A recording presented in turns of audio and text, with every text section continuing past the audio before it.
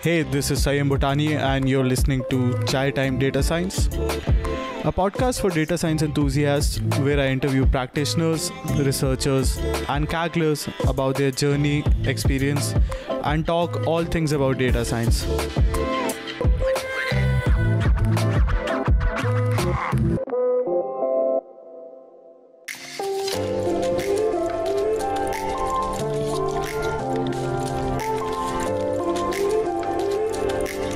Hello and welcome to another episode of the Chai Time Data Science Show. In this episode, I interview my friend from the Fast.ai family, Robert Bracco. Actually, correction, it's not an interview, it's a conversation between the two of us where essentially we discuss or interview each other about how we approach learning to learn, a theme I've recently picked up for the podcast. And of course, as you might imagine, we talk a lot about the Fast.ai courses and how our approach to learning to learn has evolved as we have approached the materials. Robert has been working on the Fast.ai audio module, the unofficial audio module, and I asked him about his journey in that direction. How has his learnings evolved? Of course, I've interviewed him about his journey in the previous episode, so please do check that out if you're interested. This is the first episode where I have 11 cups of chai during the conversation. So I hope it's as enjoyable for you as it was for me. For now, here's my conversation with Rob. Please enjoy the show.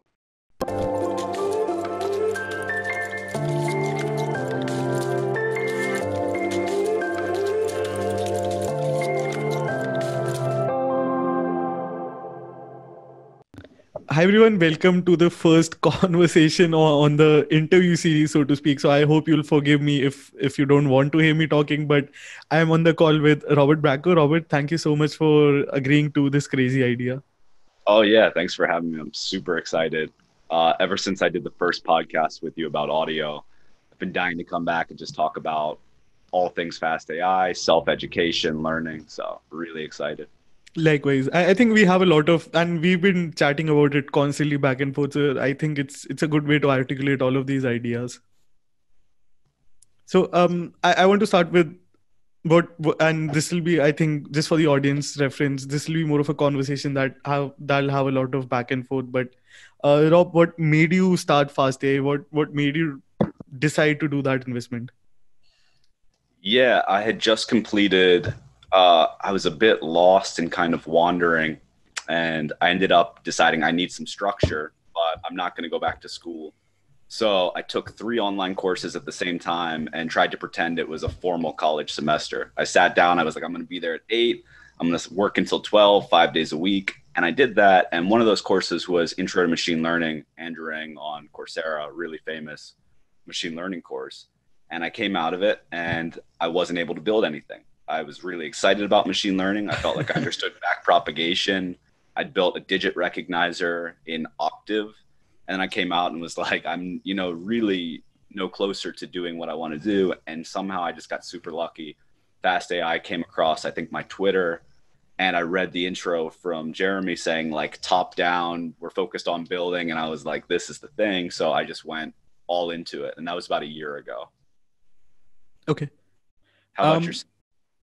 For me, actually, it was very funny. And before that, I also want to talk about the Andrew Ng course. I think, and it's from the interview series, one of the guests actually mentioned, like, if you want to learn from someone who's really famous and maybe not the best useful techniques out of it, that's the course to go for. I feel like I really echoed with that point there. Even though like it's great in terms of theory, I think the course is slightly dated. Even though like the theory is good, you could learn a lot there, but it might not be the best starting point, I feel.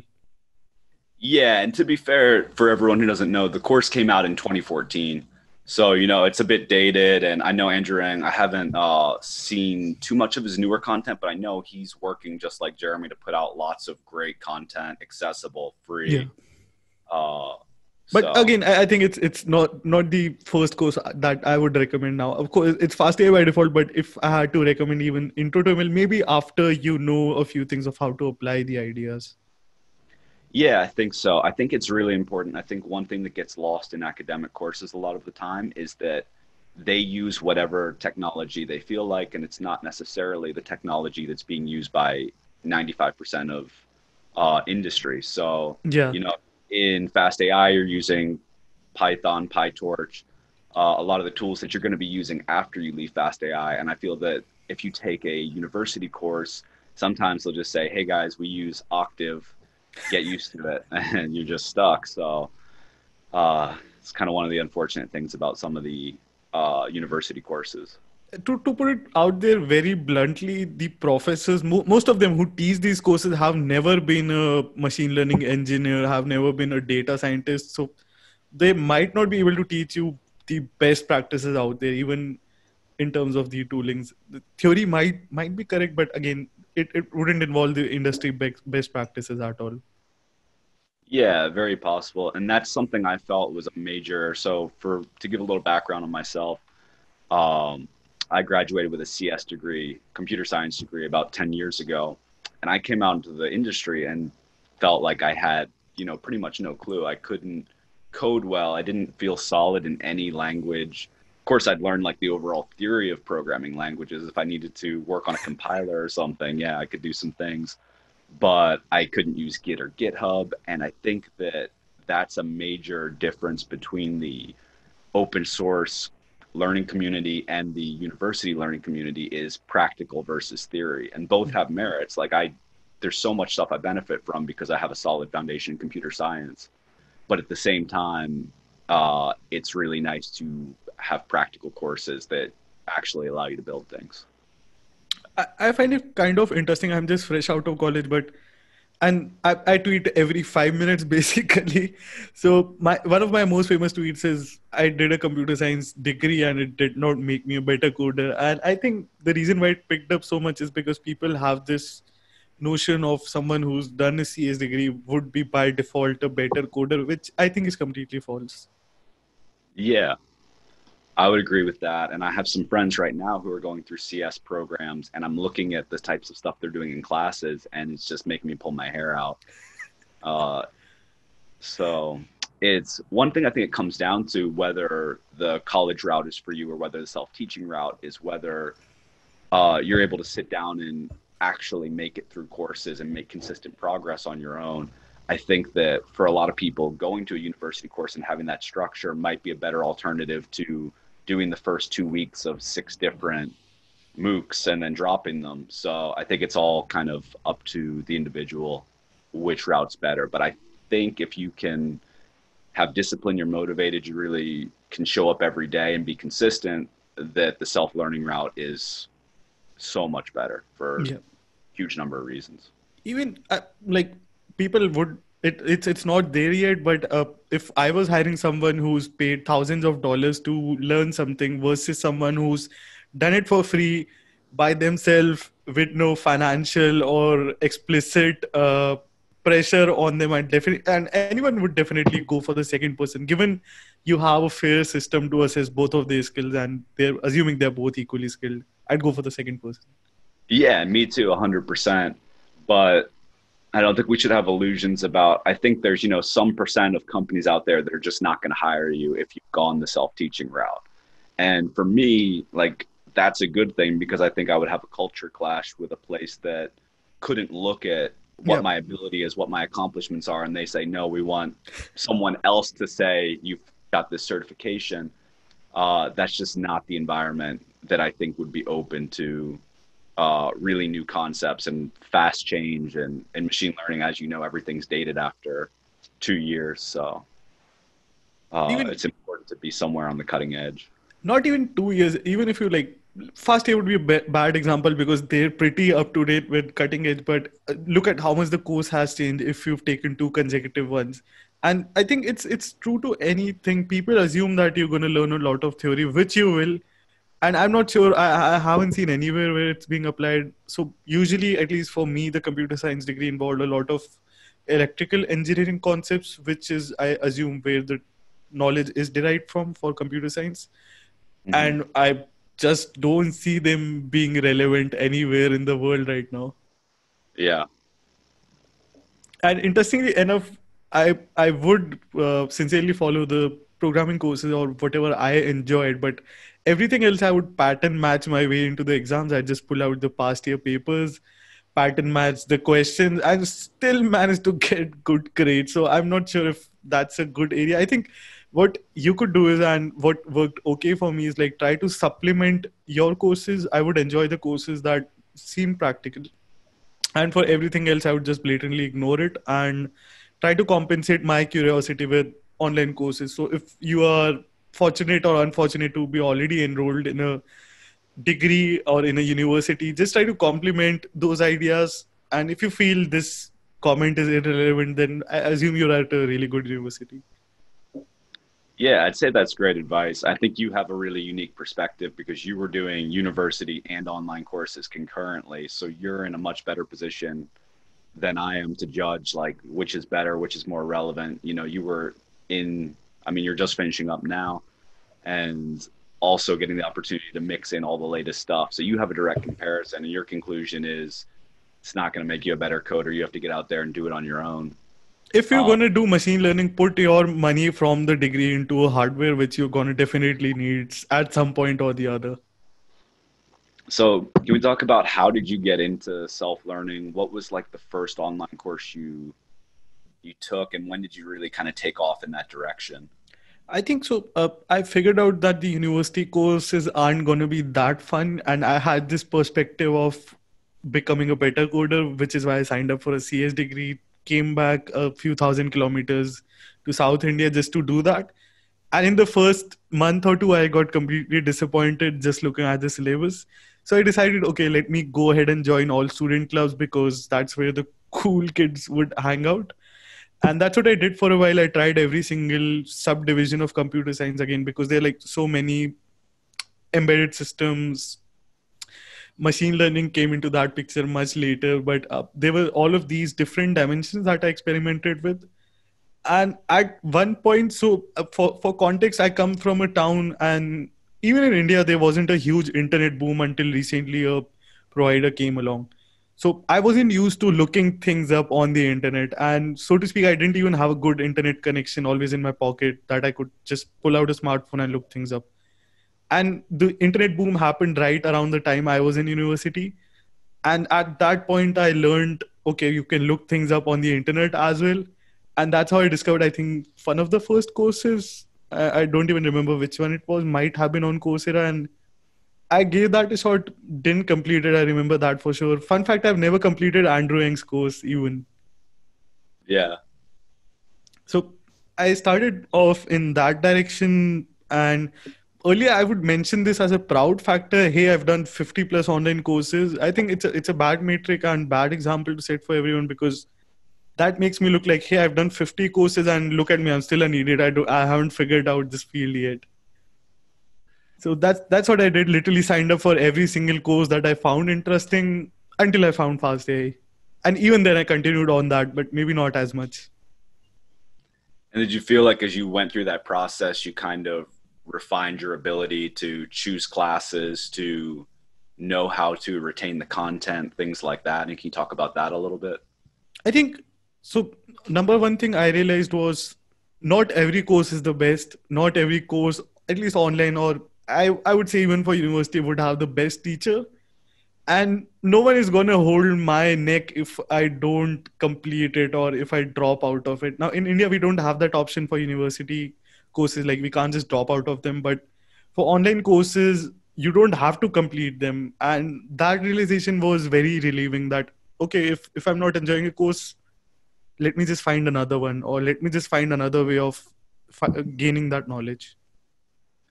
And how did you end up holding yourself accountable? Because I think it's a very fine line between saying this course isn't useful to me, I'm going to move on, and making that as a conscious decision, and saying, I don't know if I want to keep going with this, and kind of talking yourself out of something that is actually beneficial. So how do you make that decision to drop a course?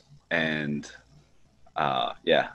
It's easy to say in retrospect, I think. Now, and also now it's fairly straightforward for me to figure that out. But I struggled with it, of course, a lot while I was going through the process, while I was very new, and I think I still am, but while I was just fresh to the field, I struggled with it a lot. But eventually, I started to realize, hey, maybe if I spent 50 to 100 hours or more on trying something, and I absolutely have no clue of what I'm doing, it's not the best thing for me. And that's totally fine. Maybe Fast.ai isn't the course that you would enjoy, that everyone so heavily recommends. And if you've put in the efforts, talked to a few people, tried all approaches, maybe it's time to give up, find another course. Yeah, definitely. About about accountability, I think this goes back to, so I signed up for Udacity's course, which of course costs a lot, and I think it's not necessary, but so there you have a mentor who keeps tracking your progress and you're accountable to them. And after I completed it, wasn't an immediate realization, but after I completed that, and after a few months, I joined the Fast AI board, where I met Radek on the forums. And Mm. through his posts of making himself publicly accountable on the forums, I realized that, okay, this is a very interesting thing, to be accountable in public and really be vulnerable in public, so to speak. And I sort of followed his lead, his inspiration there, and that's how it started for me. Nice. Yeah, the public accountability thing's a really good trick. Um, Another that I found, and probably because I come from a background as an online poker player, something that we've done, my friends and I, to motivate ourselves is to, when you've got something that you know you're fully capable of sticking to, say it's working out 3 days a week, but you feel like you're probably going to fall off of at some point, is essentially telling your friends, Yeah, I don't make these 3 workouts for the next month, I'll give you $300. You just make up some ridiculous amount. It doesn't matter, because if you do it right, you're never going to pay it. It's going to come time. You're going to be tired. You're not going to feel like working out. But then you're going to compare that with your second option, which is paying your friend $300, and you're going to go work out. So you can also use that as leverage. I'd recommend starting out small and not getting yeah. too. But it's been a good trick for me to kind of. It's a very similar thing to the public accountability. Just giving yourself a worse alternative than skipping out. I think you also have a very interesting background, and I think you mostly self-taught, even in your previous life where you did online poker games. So how did you figure out how to remain disciplined throughout that process? And I did not know this, but I just thought you go online, you play, and you earn money. But later, during our offline conversations, I realized you have to learn a lot. You have to learn and apply and make money and figure out other things. How did you find that balance? Yeah, it was a super beneficial process to me. I think so much of what has helped me in the self-learning today is directly related to stuff I learned when playing poker. We can talk a lot about it.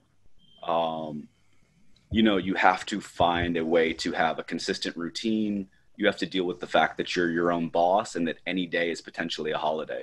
So you can just Yeah. take off a day, tomorrow, this week, this month, except for the fact that you have to eat. And you have a lot of ups and downs, just like you'll have with coding. Coding can be very frustrating, so can losing money every day for a week. So you have to kind of work to gain emotional control. So there's so many things I learned from that. Setting my own schedule, learning from others. And it's especially hard. I actually look at learning coding as a blessing, because in the world of poker, everyone's more or less competing. So while you can Yep. find people to help you out, uh, most of the people don't want to give you great information out there, because you're all competing in the same ecosystem. And the second point is, there's so much variance in a game like poker. It's very hard to separate the signal from the noise. So if you have a new technique or strategy you think might be good, what you have to do is go employ that for a month or 6 weeks, and then check your results and see if you think it's working. And you could have just been unlucky for that month, or you could have been really lucky. Now you've learned a bad strategy. Whereas the contrast with the coding community is amazing. Everyone is super willing to help. All the information is just pushed out there, and the information is pretty deterministic. You can see Yeah. very easily whether this thing works or whether it doesn't, whether it's good advice or bad advice. So I think that it's just super refreshing to be in a community of people that are all helping each other, and all the good information kind of rises to the top. And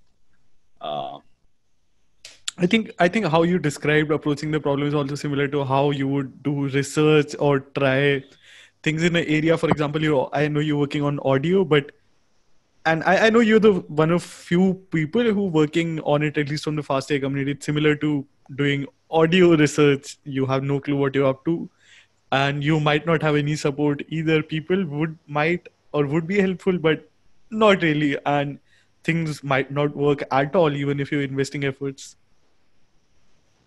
Yeah, that's something where I think poker really honed my skills, because what it comes down to is you're going to struggle and bounce around and things are going to be hard both in poker and coding, and all that matters is the process. That's all Yeah. you have control over. You show up every day and you work a set number of hours, you stay focused, you do what seems like the next best thing at the time for coding, and either works or it doesn't, but that's all you can do. And to I think people in the world of programming don't realize just how much variance there is. Like some days, you're just going to be unlucky and you're going to get stuck with some bug and you're going to spend 4 hours wasting your day. You had a plan and an expectation that you're going to make this much progress, and then you're going to get in there and you're going to have some stupid bug. You're going to spend 4 hours Googling. And I think that derails a lot of people. That's really frustrating and hard for a lot of people. Um, I think especially when people take it personally and they think that others aren't going through Yeah. that same exact struggle. And that's something I realized kind of recently, because I host an open code night here in Kentucky. Okay. So I've got a lot of new coders coming in, and the perception from them is that, the struggle is going to go away. This is like a beginner thing. And it's like after 3 months, you just kind of know how to code and you're good. And I'm like, no, no, no. Every day, every day I'm stuck. Like occasionally I'll have a great day where everything goes perfect, but most of your time is spent dealing with something difficult. And if you even look at the very top people, you look at like Jeremy, who's live coding in front of 5,000 people and is just completely brilliant and has been coding for 20 years and knows everything. He's still constantly just making mistakes up there and being like, oh, now what's that doing? And just going back and fixing it. And you just got to accept it. And it makes things so much easier when you don't make yourself feel bad about it. It's hard to do though. The other side to it, and I like to mention this, at least for the grandmasters, I think from which all of us new Kagglers are inspired and also intimidated by. So they're grandmasters who take 1 year to become a grandmaster, maybe less. And what people miss out on the fact is it took them 1 year of being active on Kaggle to become a grandmaster, but you're missing out on all of their life outside of Kaggle, through which all of the experiences that they gathered would have helped them. And who knows, like in whatever walks of life, the skills that they would have picked would have helped them for sure. Or maybe they're just geniuses, which I think most of them are, but I think the experience is also helpful there. Yeah, I think it's absolutely all that background experience. They come in really strong in one area, maybe statistical analysis, or maybe they're just rock solid coders. And the machine learning stuff, they're able to pick up more fluidly because of all of that. So you've got this whole portfolio of skills. I mean, even the soft skills I was just talking about, like being able to wake up every day and go to your computer for a set amount of time, being Yeah. able to not get distracted. Those types of skills are things we don't think about that often, but have just as much impact on people becoming grandmasters. And so yeah, you're right. They're ramping up 0 to 100 in 1 year, but it's in this subset of the entire portfolio where they already have the rest of the pie complete. Yeah. I don't think you see very often someone coming in who like doesn't code and doesn't have a heavy science background. And a lot of people coming in now are coming in from just that position. They For sure. are just learning to code, or they're coming from a different field and they're reinventing themselves as a machine learning researcher or practitioner. And that's completely fine, but you need to understand that it might be longer than you would expect, or you might struggle with it, which I think everyone does, like you said. So, but the problem is everyone wants to be successful fast, which Yeah. is okay. But what would you say if you had to advise people and push them in that direction, how to be successful fast? What types of things would you encourage them to do? I don't honestly think there's a cheat code to it. And I never set, I do set a lot of goals and that help me set my direction, but I don't have a set hard. top to reach or a thing to break. For example, even for this year, I publicly said that I want to become a Kaggle master, which doesn't make me a master in any sense, but it's a tier that I'm pretty close to, and I know I can achieve in a year if I stay true to it. And if I'm lazy, of course, I will not. But I don't think there's any shortcut, so to speak. It takes a lot of efforts. It takes a lot of discipline, sacrifices, just being able to not hit control tab, command tab if you're from OS X background, but and going to YouTube, watching songs, watching funny stand up, whatever drives your mind, because that's of course more interesting and fun, and people are passionate, that's why you want to do those things. But it's also easy to get distracted. Radik calls it the curse of control plus T, I think in one of his blog posts.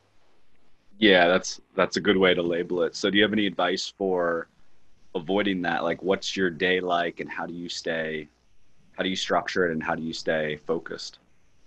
So I don't micro set goals. Sometimes I do when it's absolutely required, when I have a hard deadline, for example, at work or otherwise, or in my previous life where I was doing a lot of consulting. I usually structure it around my curiosity. I let the curiosity drive the day around whatever things I have hard scheduled on my calendar. So that's one way. And then there are those macro goals which I always look at every day, and they're also pinned at the top of my profiles everywhere, so that even if anyone comes to it, they know that this guy's an idiot, he hasn't completed them. So that's always in the back of my head. And I also have them open in a note tab or somewhere. So just looking at those, okay, I haven't done anything related to Kaggle in a while, should I go to Kaggle? And I personally feel like, because I'm juggling a lot of things together, the podcast and other stuff, blogging, which again I haven't done anything for, and I want to write 52 blog posts this year, so maybe I should now. And just being able to juggle between those things, and I don't get burnt out because of that either. I, again, I don't have a good balance, I think, across them, but I have a structured day to day. I do wake up early, and I do open my laptop right up, so I don't have a life outside of this, so to speak. But beyond that, it's completely curiosity driven. And going, because we have pretty different practices, I'd say. So how do you avoid burnout? Because for me, I have like a very structured, almost micro set, and I start at a certain time and I let go of work at a certain time. And I'm very much of the belief that I need to like close it, try not to think about it until I come back the next day. And I try and build with that just consistency. I put in a set amount of time, 5 days a week, and I want to be able to do that for the next 10 years. But knowing myself, if I start letting myself jump into a competition, say at 6 p.m. or checking work related stuff, I'll burn out. But you seem to manage it and continue to be pretty consistent without those practices. So can you talk about how you avoid burnout? I do think I keep getting burnt out every almost every other day, and then I don't do anything for a day, and I literally have nothing to do, so I keep coming back to it. But I feel like that's one thing that I really struggle with. This week, I had a screen time of close to 20 hours every day, because I'm doing a lot of interviews just this week, and that's just ridiculous. I don't think I'd recommend that to anyone. For me, these are the things that I truly enjoy, and I think it's not a good thing, but the lines blur between my personal interests, my work interests, and things I'd like to do in the free time, and that creates this chaotic balance that I have to strive for. So one thing that I now enjoy is booking a fixed amount of hours in my calendar to go to the gym and like have time off the screen, which has helped me like getting back to the screen also in some different ways. But I think I do keep struggling with burnout every now and then. Interesting. Well, I do think we agree on the part about uh, keeping those things, those macro goals in front of you, the things that are important to you, the things that you want. From having led this local code group, I've kind of noticed that is like the number one thing new people can do to keep on track is have some underlying goal, project, anything that's really driving you, a passion. I see almost a 100% correlation. The people who are having trouble, like, oh, I'm learning Python, but I started the course and then I dropped it. I say, well, what do you want to do with it? And they Yeah. usually have an answer. And then on the other hand, I'll have some people, like I've got a 12-year-old kid in the class who's coming in and building games in Python.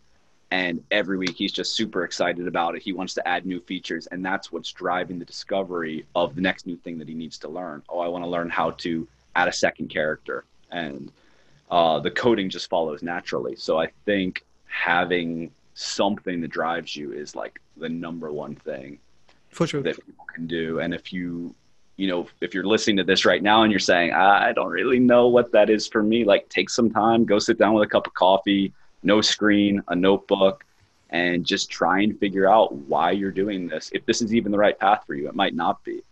But look for those reasons, compile them, and do what Sanyam does, and then put them in front of you to remind yourself every day until it's just internalized. Because I think that's a huge difference between people who are consistent and successful. Like you said, you wake up wanting to do it. This is Yeah, like a pleasure for you. It's not, oh, I have to, force myself. And I feel the exact same way. Like I really like coding, building stuff. I like the whole process of it, learning. I enjoy all of it. So it's really easy for me. Even, I don't know why I burn out if that's the case.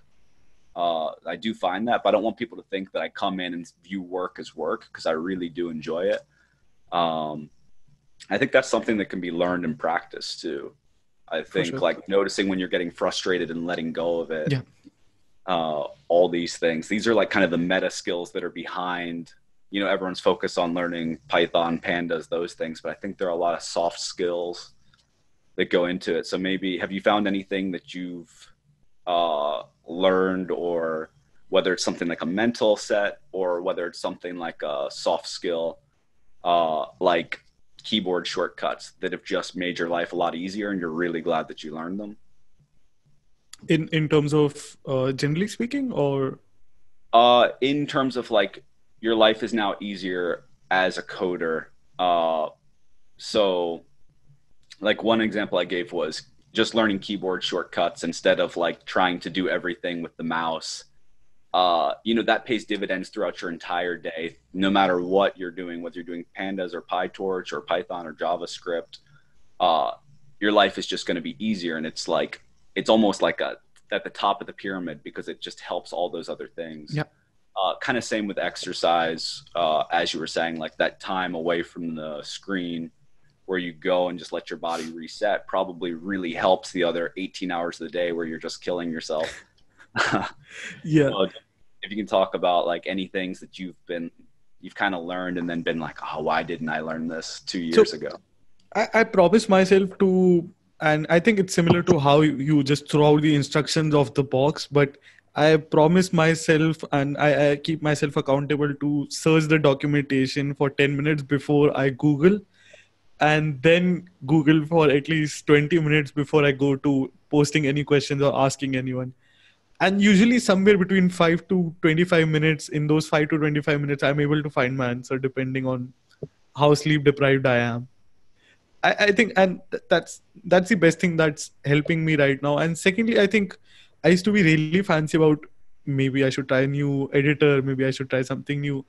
And now I'm just trying to go with whatever I'm used to, which for now is Jupyter, because I come from a Fast.ai world, and just trying not to be very fancy about it, but just learning only absolutely as much as I need to. If I don't need to know a shortcut, I'm not sure if it's the best approach. I don't go out and learn new shortcuts, just stick with it and stick true to whatever I want out of the notebook, rather than trying to figure out more fancy things around it. And the reason I say that is because there's a fine balance to it.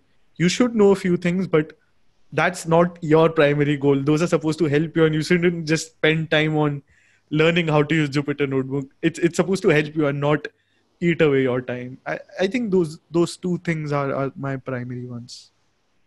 It's interesting. I think I agree on some points and disagree on others. I think Hmm. there's one thing that really helped me with consistency and like, not being overwhelmed with the infinite amount of stuff that you just have to learn as a data science machine learning person Yeah. is I took the viewpoint, how would I order it and what would I do if I was going to be doing this every day for the next 10 years?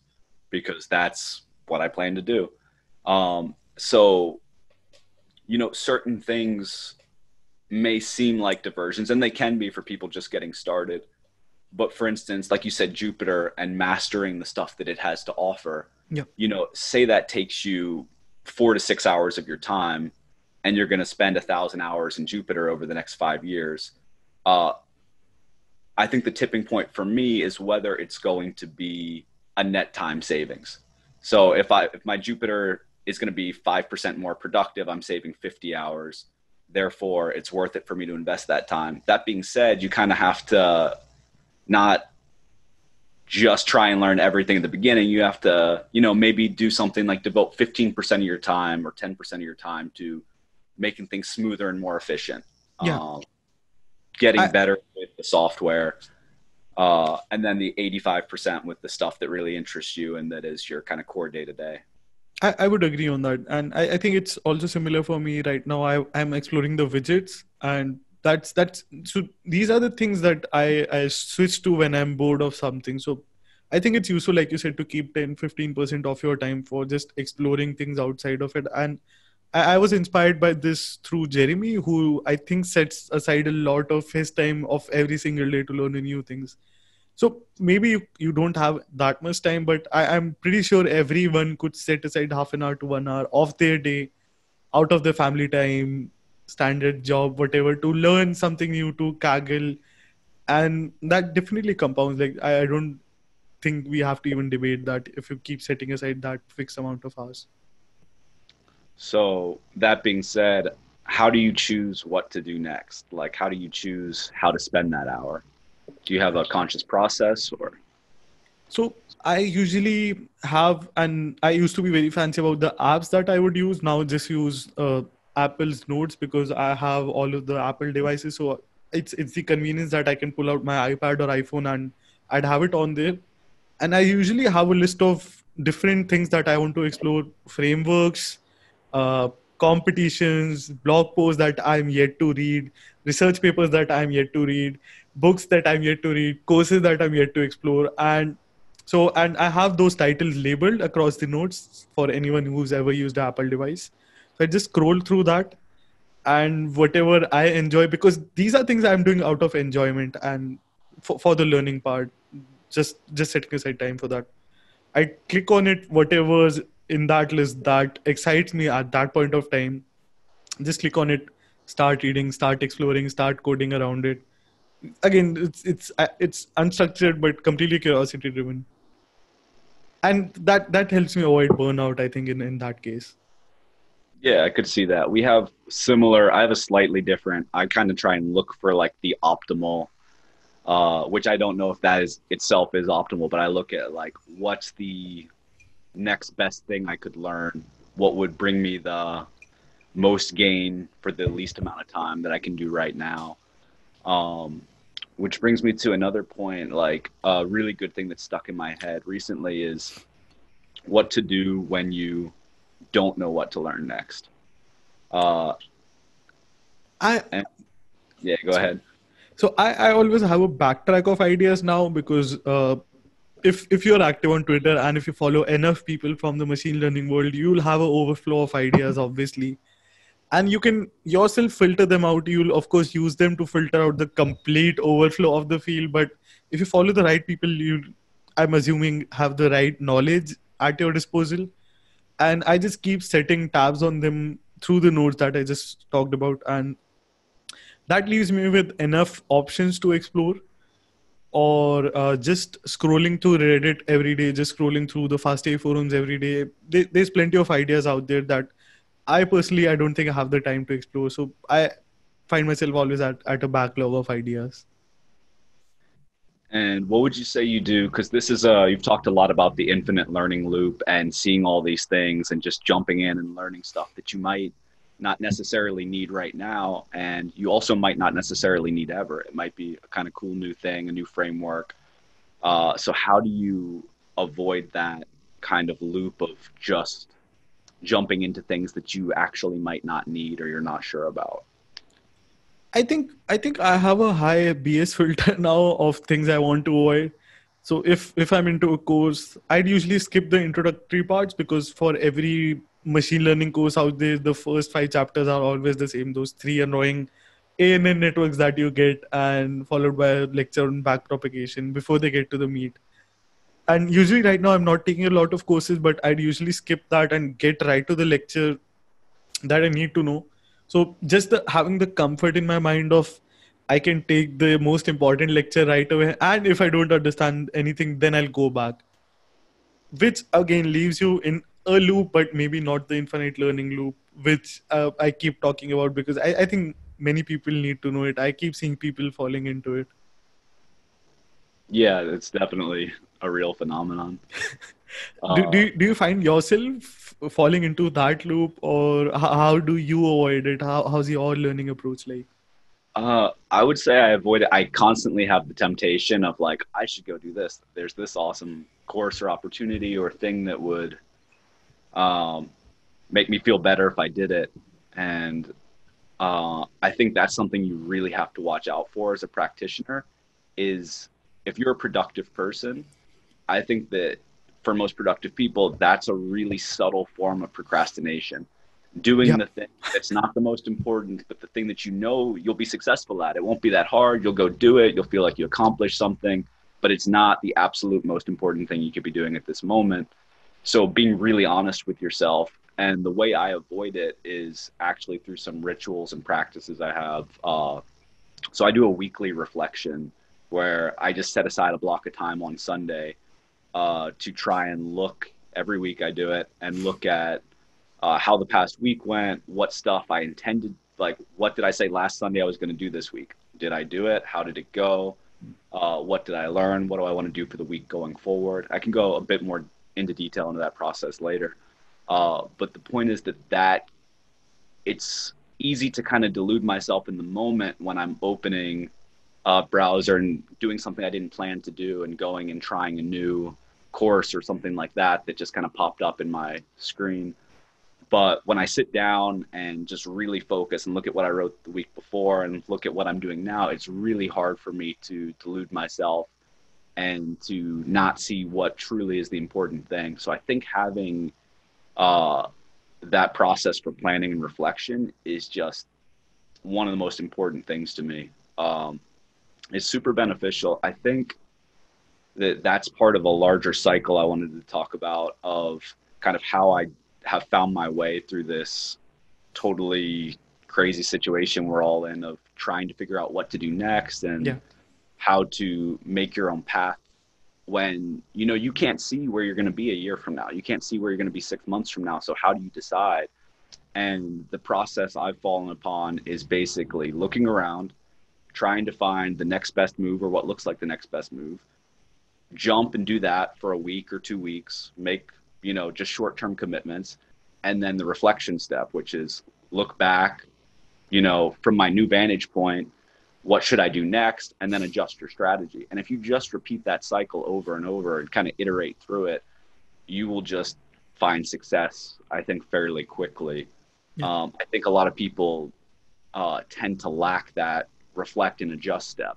So they'll say you're trying to gain control of your physical health and you want to start exercising.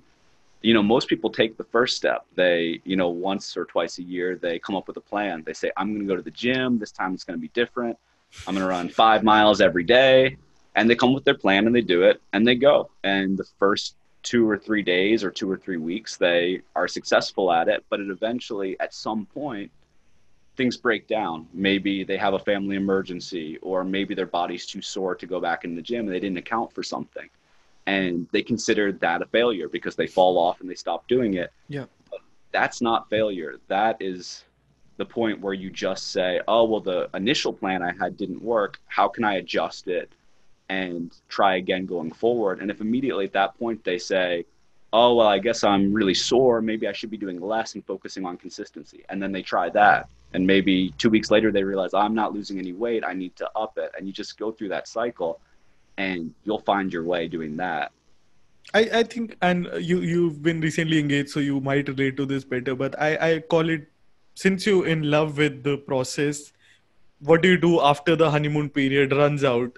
you need to keep the marriage strong. How do you continue doing that? How do you continue reevaluating that process? And it's a process. It's like you said, it's an iterative process. You constantly need to work towards it. It's not a hunky-dory situation. Yeah, I think um, staying in touch with your original motivation, Exactly. both in relationships for romantic advice, like staying focused on it's very easy over time. The honeymoon period ends because you stop focusing on the amazing things about the person because your brain's very good at filtering out what it already knows. Yeah. And then it starts focusing on the things, maybe the 2% of things you don't like in the relationship. If you can keep your focus on the 98%, then you're going to be fine. You're going to be grateful. You're going to be really happy about the situation you're in. You're going to realize how lucky you are. But and the same applies for coding. If you're allowing yourself to get frustrated, derailed, if you're overworking, and you're not spending time really looking at your progress, how far you've come. And I think that's a really common illusion I caught myself doing, that the planning helped Yeah. with that reflection. One of the things I do is go through and actually list out what I accomplished that week. And I think it's really easy, especially when you're really kind of hard on yourself and trying to do your best and be good fast. You don't notice all the stuff, all the progress you are making unless you explicitly kind of write it out. Because I've had a lot of weeks where I was like, wow, I just threw that week in the trash. I just didn't do what I planned to do. Yeah. I really failed this week. And I go through that process and I start writing down what I actually did. And I'm like, oh my God, I actually have like 8 things on this list that are, fairly substantial. So I think taking time to each week to celebrate the things you have done, that just rejuvenates you. And keeping in touch, like we said, with the things that drive you, why you're doing it, those two, celebrating progress, and then keeping in touch with your underlying reasons. Those are the two I think that will keep you from, I guess, leaving the honeymoon period. For the record, also, if you're just starting out, that list could be completely blank, because again, you're trying to find things that you could be better at, or you just new to the field. You need to understand that, and things you would have accomplished compound over time. It's not a linear process for sure, and initially you'll struggle a lot. That's why not everyone is a data scientist, even if they want to be. That's why it takes so much efforts to become a Kaggle grandmaster, even though every single person out of the 3 million, I think, that have signed up on Kaggle eventually might want to become a grandmaster. And you just need to acknowledge, embrace the process, I think. Yeah, I think embrace the process is the number one. I do want to clarify my accomplishments on this list. My 8 accomplishments for the week are not like these grand. I got a gold medal in the Kaggle competition. A lot of them are like, I finished 2 lectures in this course. I learned how to use a new framework, or I made progress on this blog piece, and then personal stuff too. I helped my mom like get her house in order. I went to the gym 3 times this week, and just, Mhm. anything. You're going to have accomplishments at every level. That's one of the best things about being a beginner, is you have like all that low hanging fruit you just get to grab. It's a really fun time. You make progress much faster than you do once you have spent a few years in, and there's kind of more marginal gains to be made. Uh, so I think that it's really fun being a beginner, Yeah. and people should just really like the fact that you're going to progress faster than will be possible in 2 years, and kind of embrace the process. That's the best way to put it. I'm curious, how do you avoid burnout in those micro? I know you do micro setting of goals, but how do you avoid burnout where you miss the goals? I constantly get irritated by that fact. Is there any trick you found that helps you? So I don't set non-process related goals Okay. generally. And if I do, I try and not attach to them. So if I say I want to have this thing done by this date, I look more on the inputs, like what's it going to take to do that? Oh, I'm going to have to work from 8 a.m. to 12 p.m.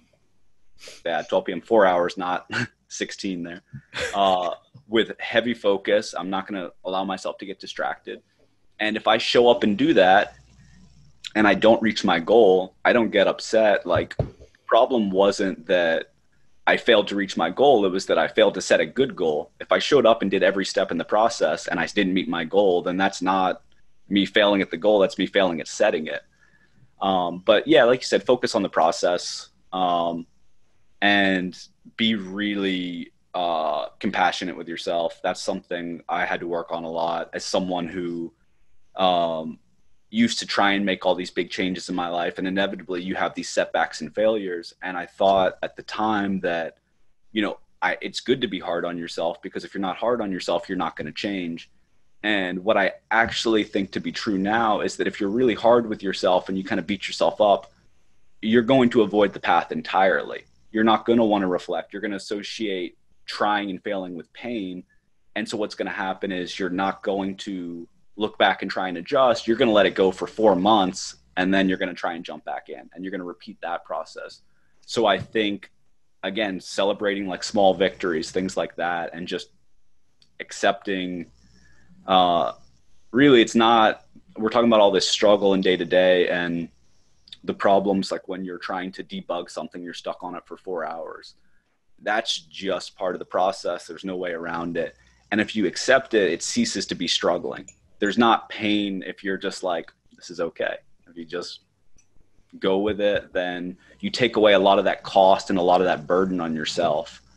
So I think there's a lot of control that you can have, but through not beating yourself up and self-care. If you really do feel yourself starting to get frustrated, get up and go to the gym, or go for a walk, or go play with your dog.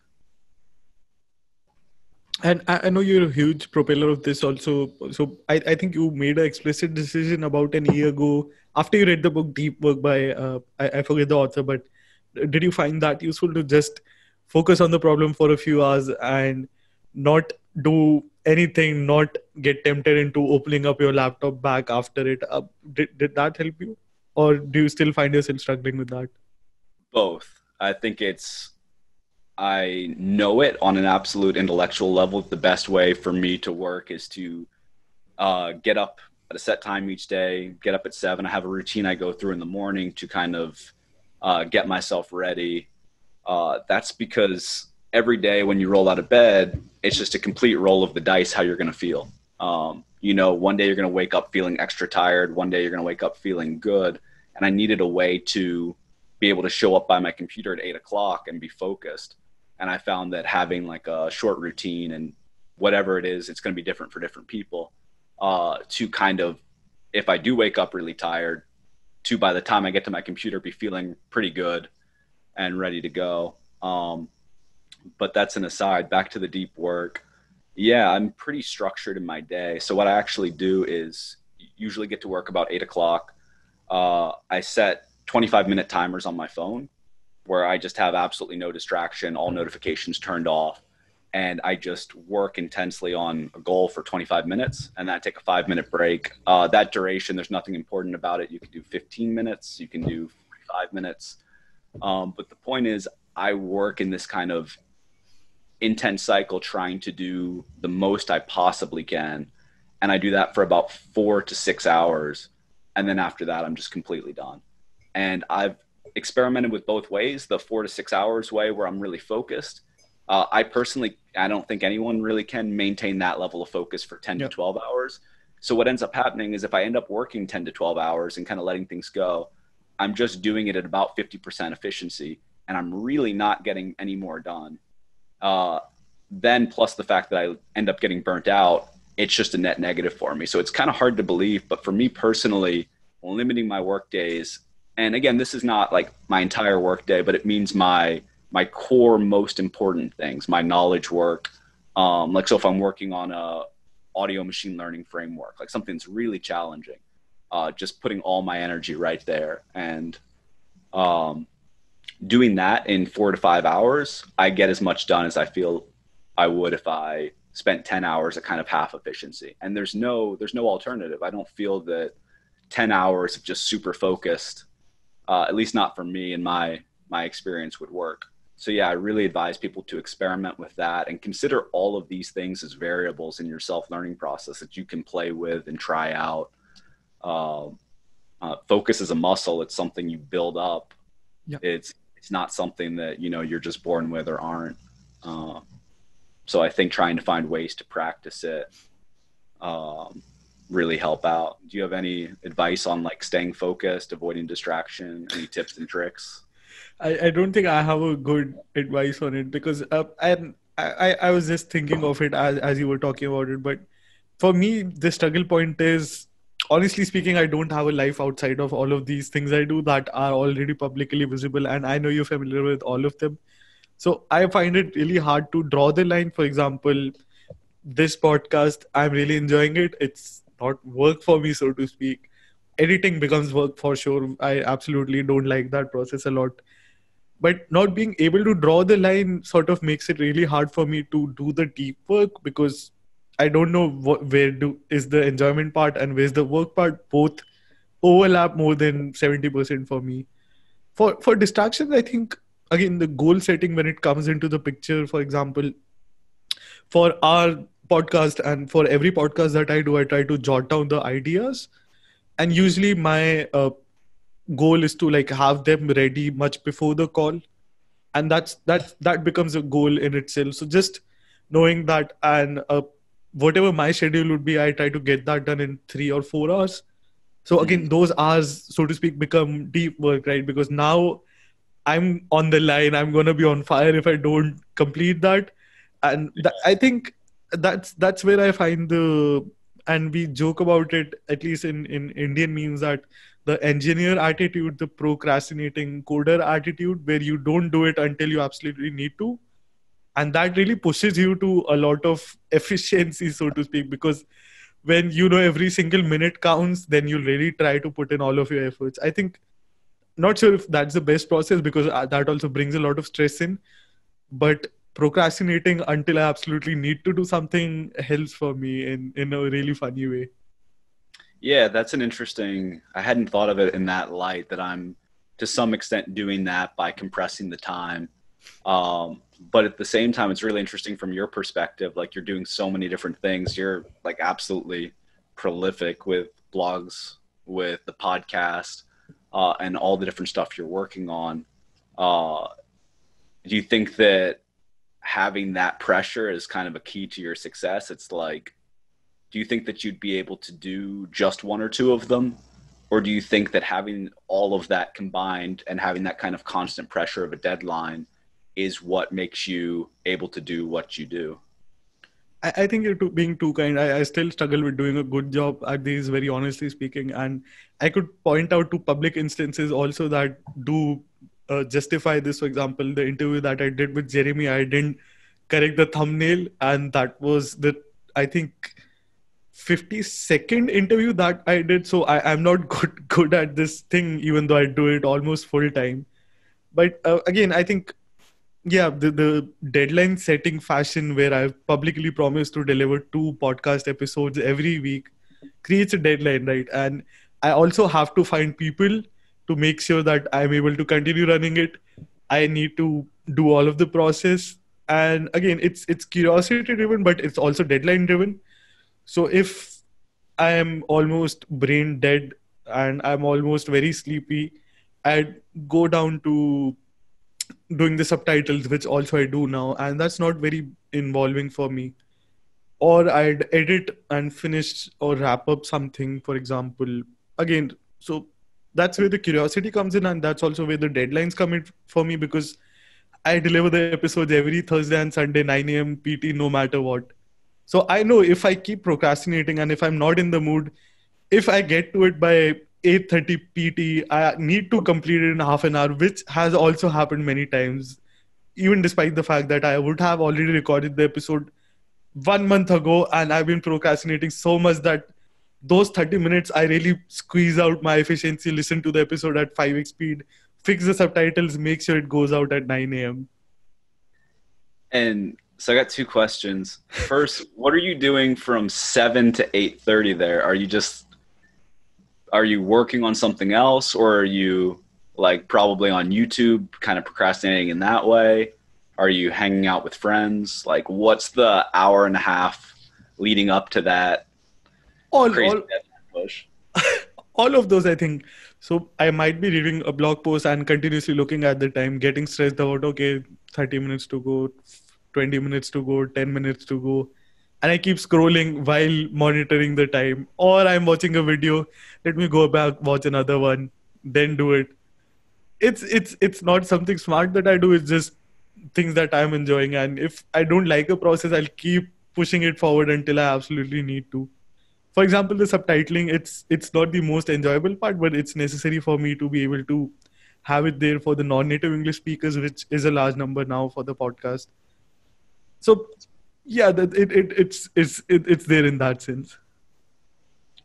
I was also wondering, do you think that you could set an artificial deadline that wasn't like a true life deadline? Like you could mentally say, I'm going to have it done a week in advance, but it has to be done by this time. And I don't think so. Honestly speaking, I don't think so at all, because again, it's so many things for me. The real deadline is what makes sense, and I don't think any artificial deadline would matter, because I know that it's an artificial deadline, and I'd again go back to my roots, which is being very lazy, which is being a big time procrastinator of it. So I don't do that. I know that I need to put out the episode, and I would have the episode in mind, for example. And I think the podcast is a good example, so that's why I'm nagging on it. But so whenever I find the mood or the headspace to be able to do it, I just complete it then and there, which could be a week ago or which could be 10 minutes ago. Varies a lot. right. But then if it does come up on the deadline, you find the headspace and you get in that zone because you have to. Then I have to. And I think I picked this up while freelancing in college. And college was a really frustrating moment for me because I did not enjoy the syllabus for a large part. And I was also working for clients who had real deadlines and contracts signed enough to send me off to prison. Worst case scenario, although that's not realistic. And if I'm really frustrated throughout my day, I wouldn't be able to code for sure. And if I have the deadline next day, I need to wake up at 2 a.m., work up until 9 a.m. Not advisable. I'm not encouraging it. But that's what I would have to do if I need to make that money or if I need to keep that client happy, so to speak. So that's what I would do. And that's the thing that I think has just continued for me since. Yeah, it's impressive. I'll give you that. Do you think, so how old are you? I'll be 23 this year. Yeah, so that's incredible that you've done what you've done. You're turning 23. I'll be 33 this year. So I think maybe that's part of what the contrasting outlook is. I remember in college, like the same thing, just, if you have to get 3 hours sleep, get 3 hours sleep. And it's a different world for me now. So I think that'll be good to have that contrast because we'll probably have listeners in their 20s and then listeners in their 30s and upwards. And for the record, I don't have a life outside of this. I don't socialize as much. Not that I get the chances to, and not that I prefer to. I'd always default to doing something stupid on the internet or otherwise. So all of my time, active time, waking hours are spent on things around the things that I am doing, and most of them are publicly visible. So to put things into perspective, I don't have a family that I need to take care of. I don't have other responsibilities that I need to take care of. I can pay rent by default, so I don't have to worry about that every single day. And that gives me the headspace to do all of these stupid things that I'm able to right now.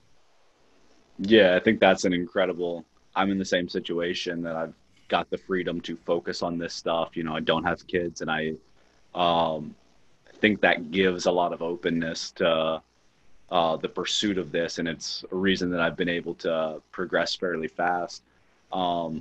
Do you have any advice, or do you know any people who come from a different background who are going through programming, self-teaching, who might have kids or might have a job in another field where they're not able to practice?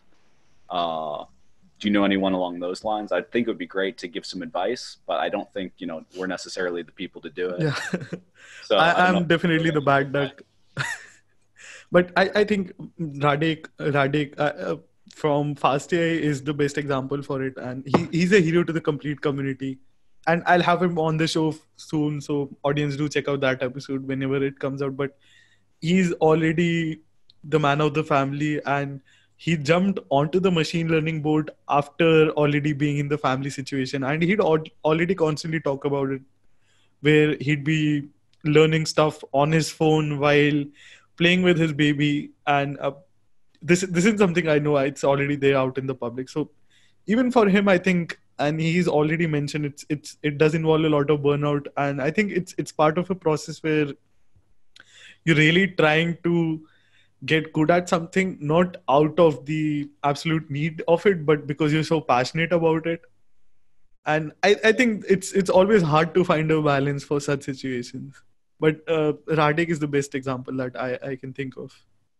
Nice. I think that'll be good to have him on and get that kind of contrast. And I think that's a huge thing that we haven't talked about is mentoring, or even just finding people who are kind of match your background and circumstances, Yeah. and see how they did it, and trying to find someone to kind of model after. Did you have anyone when you were starting out who you looked at and said, I want to be like that, or I want to do what they did?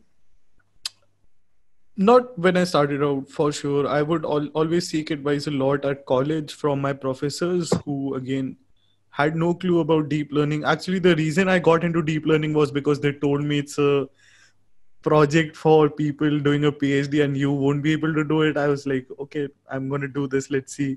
And that's what made me sign up for all of the online courses that I did. So maybe the rebel out of the group, but after I went to the online forums and I learned how to ask respectfully from people, that's when I figured out, okay, all of these amazing people from the community can be very helpful.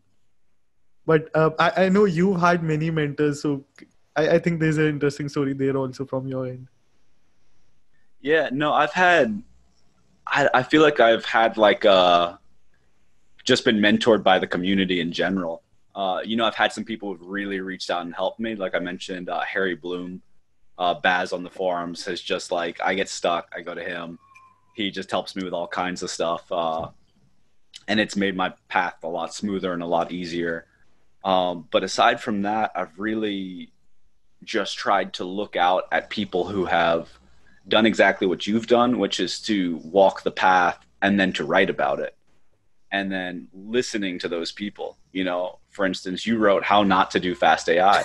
And I read that before I took Fast.ai and said, oh, these are things I'm going to listen to this advice from this person who's in a similar circumstance and who just took the class. And I think that's a really important part of self-teaching too, is just not making avoidable mistakes by learning from others who have done stuff. Because you'll just shorten your time down that it takes to go through the process if you learn. And it's really cool because this whole community is building. Each year there's a Fast.ai. There's a new group of people who have access to the past generation's resources and who take that and write about it. And so we just keep getting better and better guides, more and more concise, and it's slowly evolving. And it's just really cool. I think at a certain point we might even have like almost a singular resource for each thing where we can say, here's the best thing to go learn Jupyter. Here's the best thing for pandas. Because right now, I don't know how you feel, but I feel like I just kind of scramble around and find stuff. And it's really hard when you're a beginner to know what a good resource is and what isn't, because you don't have the knowledge that you're trying to judge. So it really takes someone having walked through the path and looking back and saying, this will help you for where you're at. And, Jeremy talks a lot about that, Jeremy and Rachel, saying, you can add a ton of value, even if you're a beginner, just by writing and explaining concepts to yourself 3 months ago, 6 months ago, because, someone who's been familiar with these concepts for 5 years isn't going to be able to explain them as well to someone who is just starting out, because once you internalize a concept, you lose the perspective of why it was difficult in the first place. So I think this is something that I've really slacked on. My intention when I read your blog was, I'm going to do Fast.ai, I'm going to commit to it, and I'm going to write about it. And I've written almost nothing. So that's like my major regret from the past year. But I would encourage other people not to make the same mistake and jump in and do, the types of stuff that you've done. I think not to trash anyone, but that's where people mess up. You mentioned about writing about concepts. Most people find something interesting and they try to write it because it's trending, just because you might get more views, which makes sense. But that's not what Fast.ai really suggests. What they talk about is, okay, you went through the pain of understanding how the API had been created. And if you want to maybe talk about it now that you slightly know how it works, go ahead and write it down, see how that refines your thoughts. And that's what they're really aiming for. Not that, okay, maybe this is trending in today's week situation, let me try and write about that just to get more traction. Again, it depends on your end goal. If you're there to learn, you might benefit from the other approach better than if you're there just to build an audience.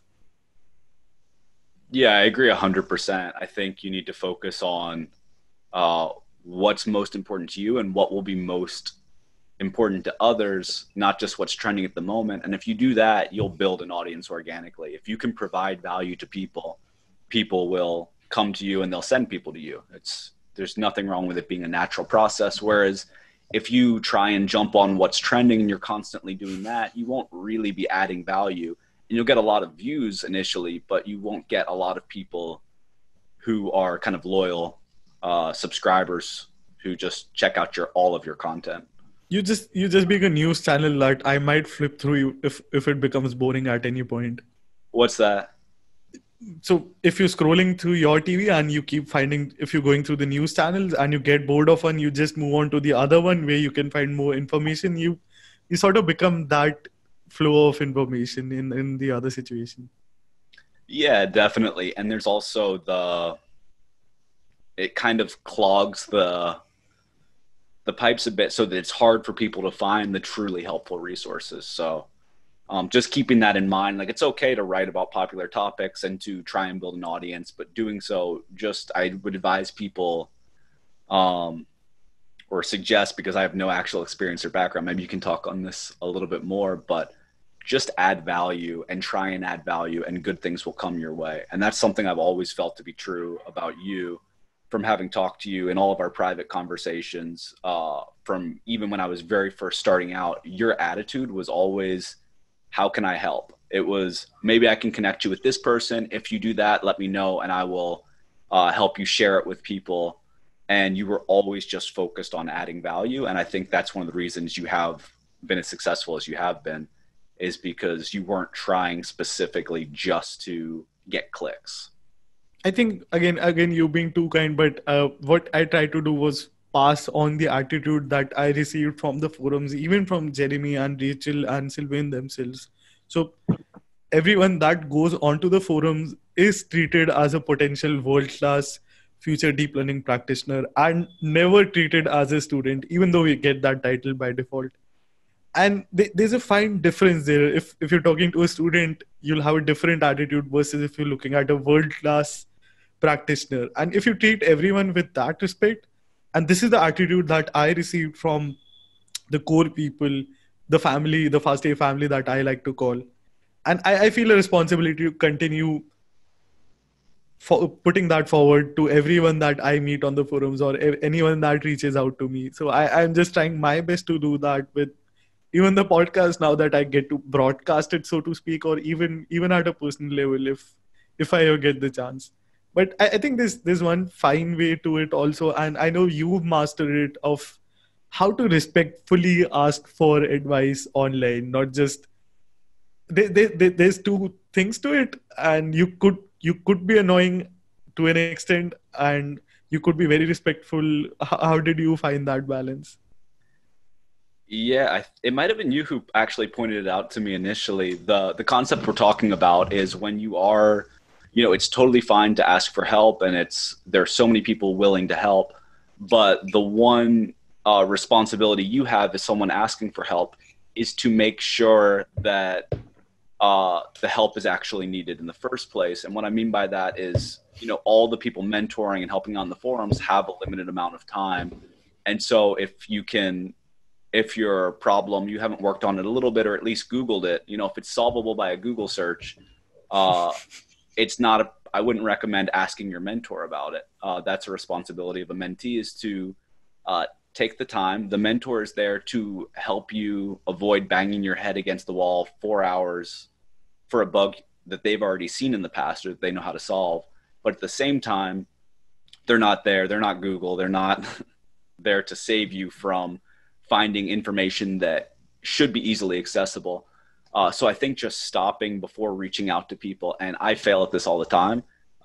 Harry can attest to that. I'll send him messages on Telegram. I'll just be like, how do you do this in Git?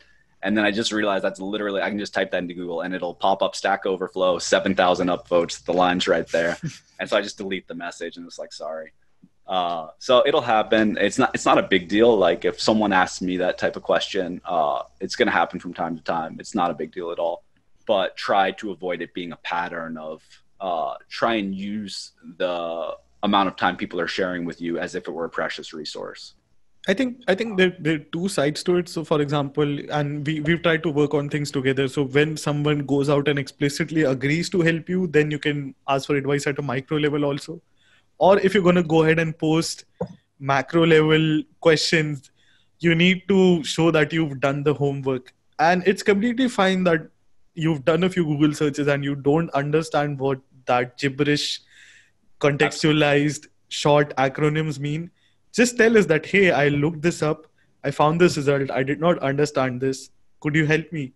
And maybe the person, so what you need to take away from there is how do you learn how to learn yourself rather than always coming back to asking other people, because if it gets annoying, no one for sure is going to help you.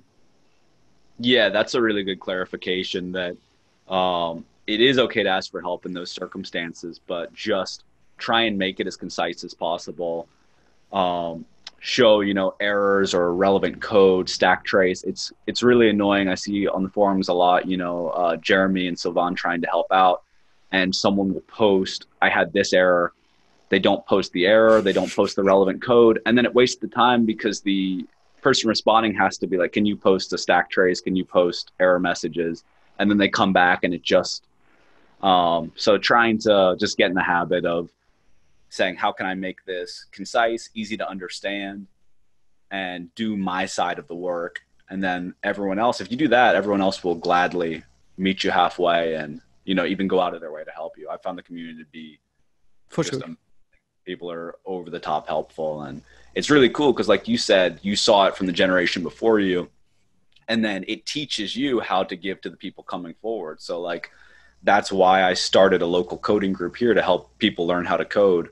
And that's why I try and reach out and help people who are just getting started in audio. I maintain a thread on the forums as well as a couple Telegram chats, and just trying to pay it forward continuously. And it's awesome because the community just keeps growing, keeps getting more knowledgeable, and it's just good for everybody. I think the best part about the community is, so people also, the Fast.ai community has a personal aspect to it. And people always mention that, hey, I am really not able to get my head around this and I struggle with 2 days. And someone wouldn't just answer your question with, you can Google this and you'll find out the answer. But they'll be like, hey, that's completely fine. It's a hard thing. That's completely okay. It might take you longer, but here's how you do it. Just adding that little personal push might make a world of a difference. And it has to me at least. And I think every one of us, I know for your example, also tries to pay it back in that sense. Yeah, definitely. And one other thing I want to add is that it's not completely, I get a lot out of teaching. Like when I sit down with someone and try and teach a concept, I always learn new stuff. They just try things that I just wouldn't think to try. And as a result, I end up learning new things about how different functions work, how different libraries work. Or I learned that I had an incomplete understanding of a concept when I go to explain it and they ask a question and I say, I actually don't know that. Let me search it. So it'll really help. Like, I'm not going to go back and look at every last thing about Python arrays and like Python lists, basic things. But through helping other people to learn those things, I eventually uncover those little bits of knowledge that I was either mistaken on or didn't know in the first place. So I think it's, beneficial for both sides. I really think teaching I learn a ton. So I really would recommend it. If you're not doing it just to help other people out, do it for yourself. It's not a hard requirement for sure, and I think you touched upon a very important topic. We don't teach. It's sort of passing on your passion and realization about all of these ideas to a new person who could use that help to skyrocket them towards where you're at. And I think there are different ways to it. For to give another example, Rade creates or used to create the Kaggle starter packs. So he's not out there teaching everyone, but he's creating those starter packs that create a substitute for them. Or now he's creating the quizzes around Fast.ai that again is a substitute to it. And these things give you the knowledge back in different ways that only are realized after you do them. Yeah, absolutely. The same with making a tutorial. A tutorial is essentially mentoring someone, except at scale, because now 10,000 people can consume it without your time. And I'm sure you've had this when you're writing up about a paper you've read. You'll be explaining something, and then you'll realize the part you don't actually understand. And then you go back and say, okay, I need to learn this so that I can explain it to others. And it really is a good way to take an inventory of how well you understand something. As you try and explain it, you'll just inevitably hit those parts that you maybe can't uncover on your own, but that you don't actually understand yet. So yeah, that's a great piece of advice. Is it doesn't have to be one-on-one or even replying on the forums. It can just be producing resources that you think would help people understand a really core or important topic. I call it the 10 rupees for context is not even a dollar. I'm trying to convert it in my head, but I don't know how much the amount is. It's 1/6 of a dollar. So I call it the 10 rupee test, 10 rupee chai test, where you buy a friend of yours a 10 rupee chai. And while they're trying to sip it, you sort of do an elevator pitch of your tutorial and do it at a very meta level, which wouldn't work for any technical conversation. But if it's a high level overview, and if they're able to understand it just because they're obliged to, since you bought them a coffee or a drink, and if they nod their head and if they ask you a question back after it, you've passed the test. And that's how I smoke test my ideas now. Interesting. And do you do that with people who are in the field, or do you do it with people who are outside? Completely outside.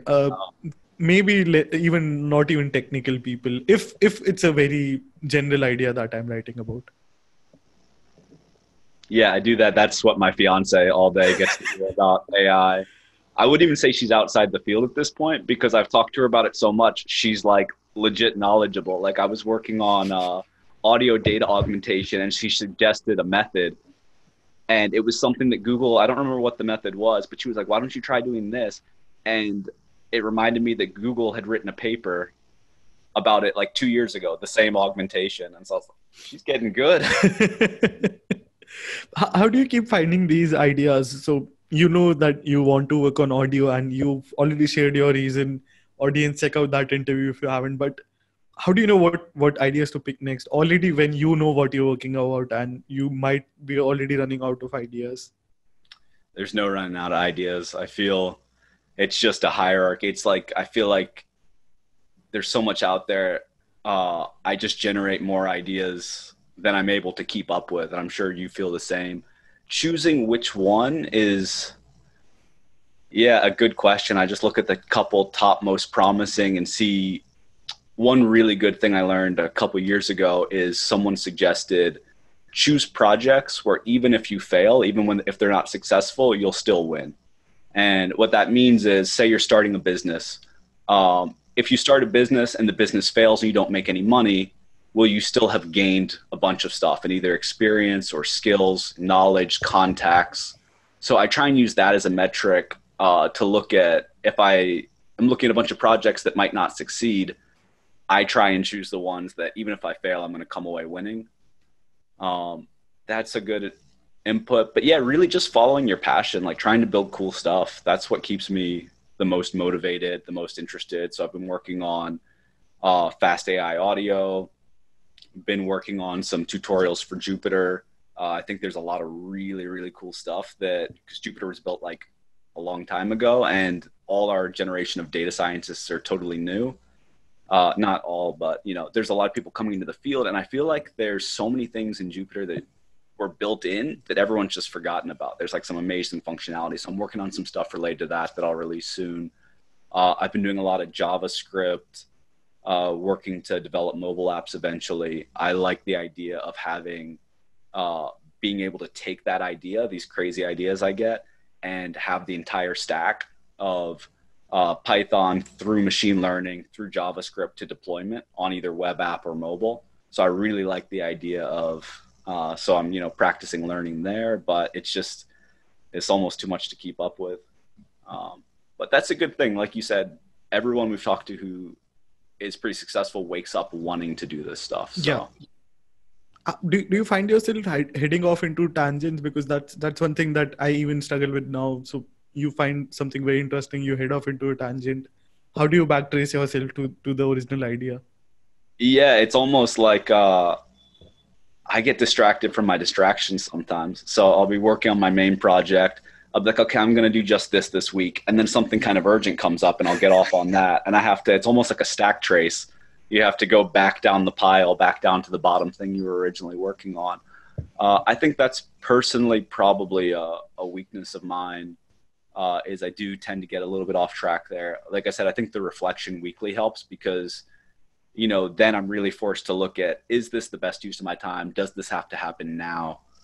Um, and sometimes the answer is yes, and that's okay. And you can get off on side things. But I'm pretty good. One thing that really, really helps, and I encourage everybody to do, if you do find yourself doing that, is keep a list and a document, some type of structure somewhere where you can put those ideas so that you're not going to lose them. You can get them out of your head. But I use a software called Workflowy, but it's really just like a nested list. You can Okay. pretty much any list software. And I keep a lot of stuff there. I keep my ideas for potential projects, my ideas for things to write about, my ideas for things I would like to teach or that I feel I could put into a tutorial, the million things I have to learn, all the different things, pandas, PyTorch, getting better at those things, certain tutorials. I put everything there, and it's okay if it's in my kind of future pile. And when I go needing things to look for or needing things to do, I go check it out and say, what goes to the front of the line. But I think one reason we get so attached to stuff and get distracted is because we feel like if we don't do it now, we won't ever do it. So I think having kind of a safe place, a system where you won't lose that thing will help you let go of it and say, yeah, if it's really important, then it'll be there in a month. For sure. And again, if something is trending in that week, it'll be tempting to go out and check it out as soon as it comes out. And the ML community, the community of nerds that we are a part of, Twitter amplifies that by the number of likes, the number of retweets, and then you're really curious to check that thing out. And if it's curiosity driven, you wouldn't realize how much time you've already spent on it. Yeah. And I think that's a good thing. I think it's cool to get into like the latest stuff and play around with it. But I personally don't do that really myself.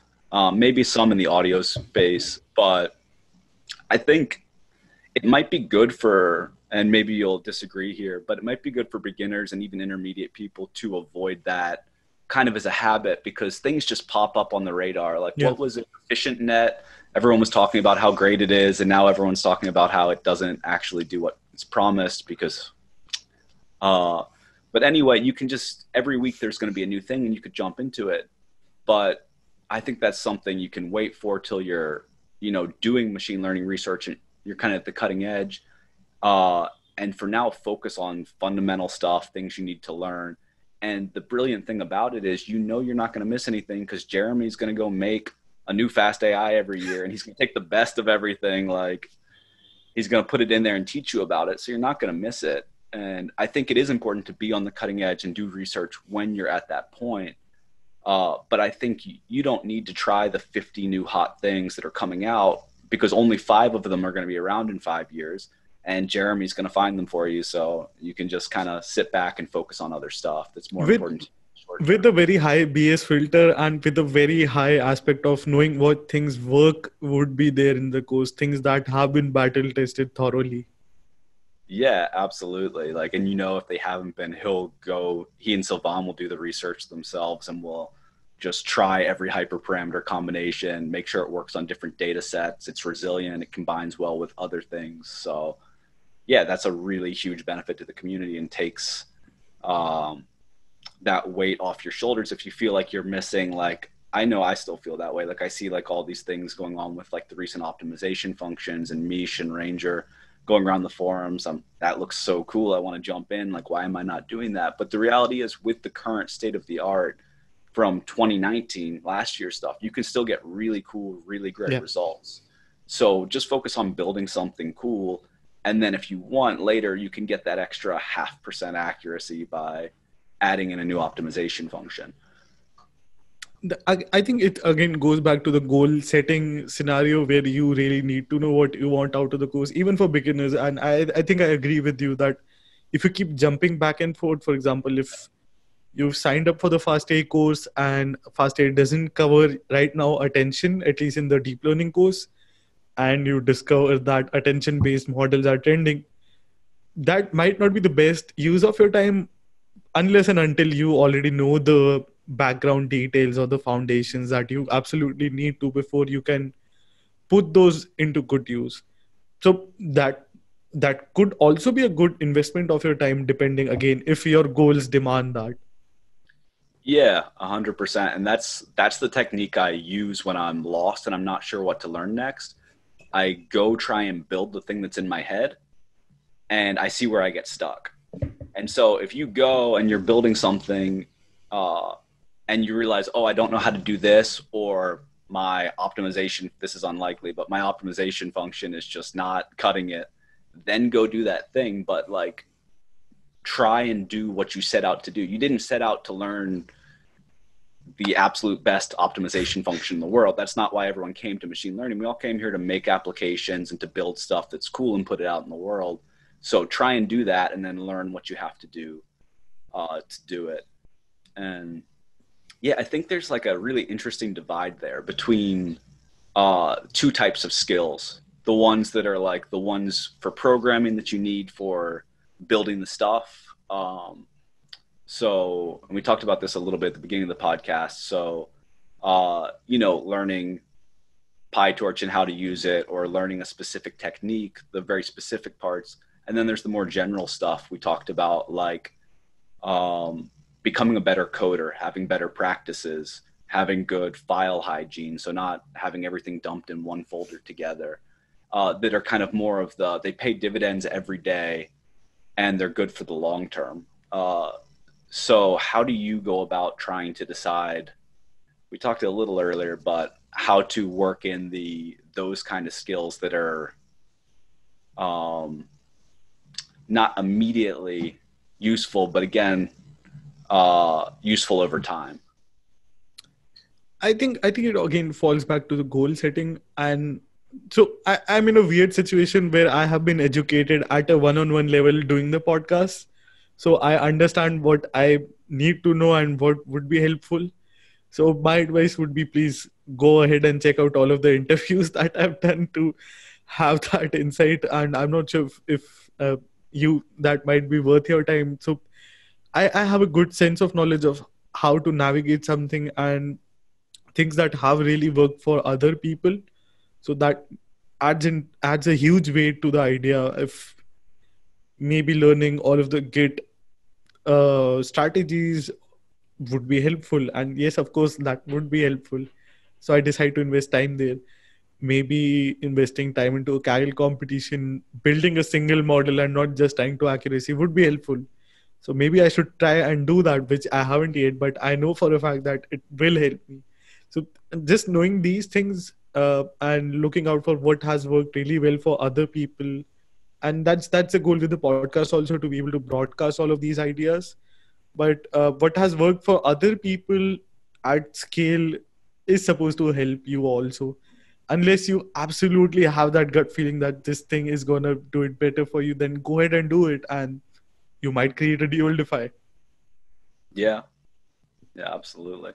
Yeah, I would also recommend people to go back and listen to the podcast, read the blogs. Just, there's so many little pieces of wisdom that there's just no other way to pick up.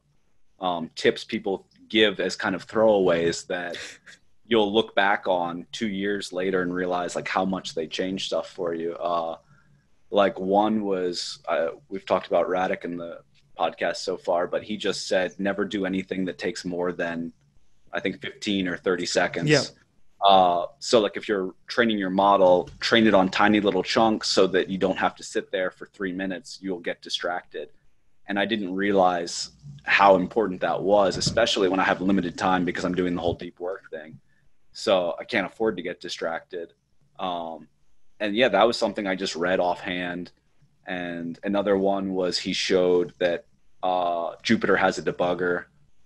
He did that in one of his tweets, and that just saved me hours of going back and putting print statements. I decided that's an example of kind of a skill that pays dividends over time. It's learning how to use a debugger in the proper way. Something I put off for a really long time, thinking it would be harder than it is. Yeah. Those types of things, getting a little bit better at like Linux command line, just the things that you have to do on a daily basis to do the really important things, the model building, the application building, those things. Because if you're trying to do, you're always going to be kind of at your cutting edge. And with the model building, you're always going to be doing something that's pretty hard for you. So just having the ability to be solid in those other areas and not have to worry about them.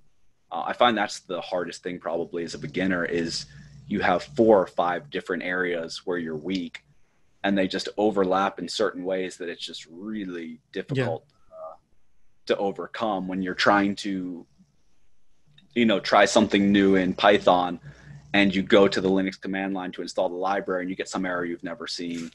And just going down that chain it's really hard. You just feel you run from one bug to the next. And For the record, I don't absolutely recommend my content. I unfortunately don't have any other way figured out yet how to get those throwaway wisdoms out there, like you did with things Jeremy says to do, which again is an awesome thread that I think we'll also try to convert into a podcast. But I think you need to figure out ways of how to gather wisdom from the really smart people, either through reading all of their comments on a forum or just closely observing on about how they function.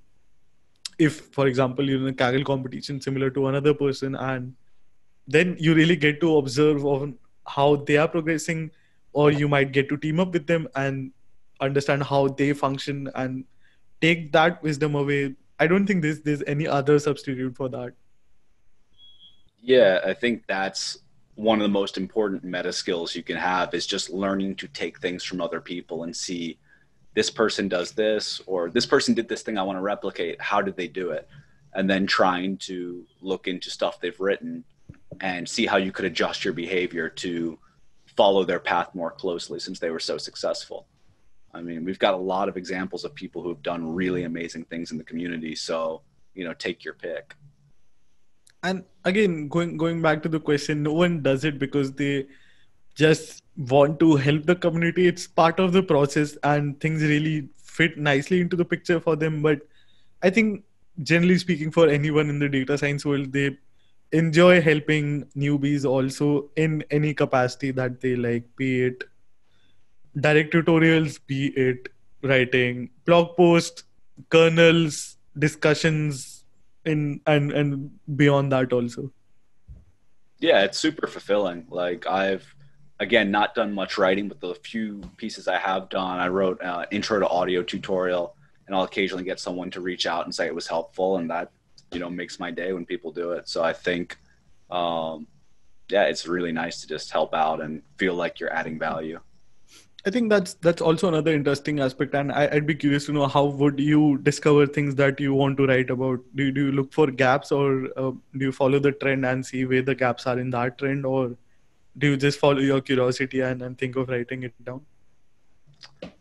Yeah, I usually try to write about something I've recently learned, but I don't feel like there was a good resource for. So I try and invent it. And audio is a perfect example of that. I started out learning audio from scratch. I didn't know anything, didn't know what sample rates or spectrograms were or how audio worked.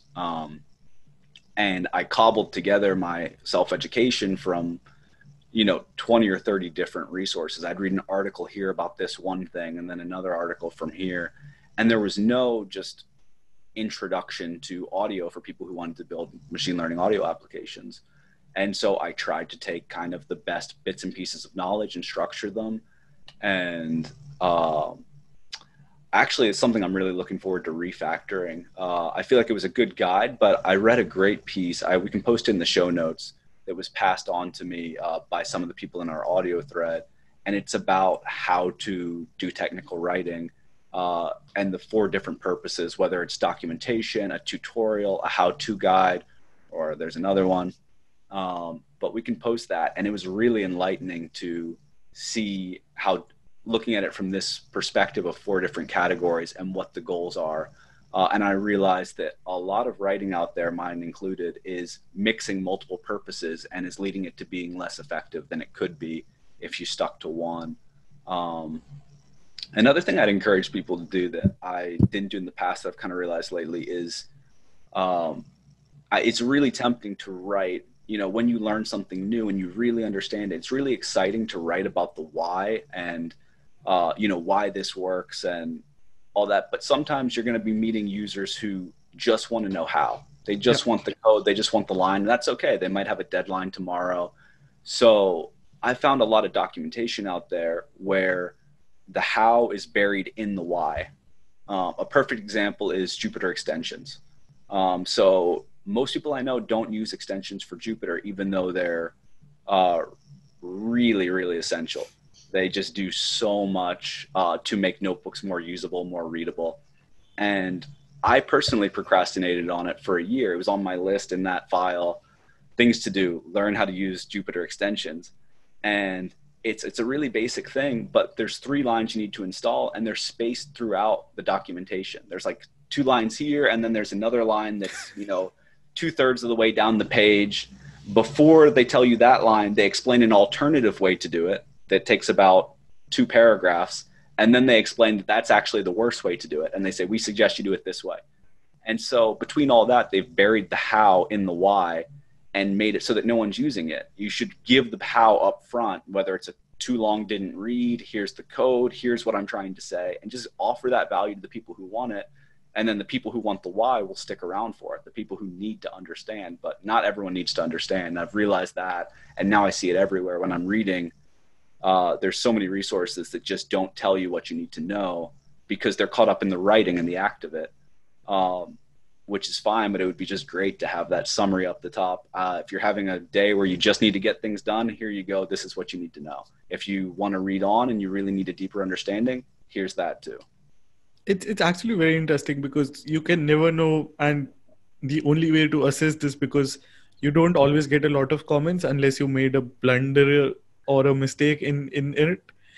You'll continue growing the audience, the views will keep going up, and to a person who's broadcasting, that might be a positive sign, because there'll be also people who are just looking for the why that, like you mentioned, and there'll also be people that are just looking for the how.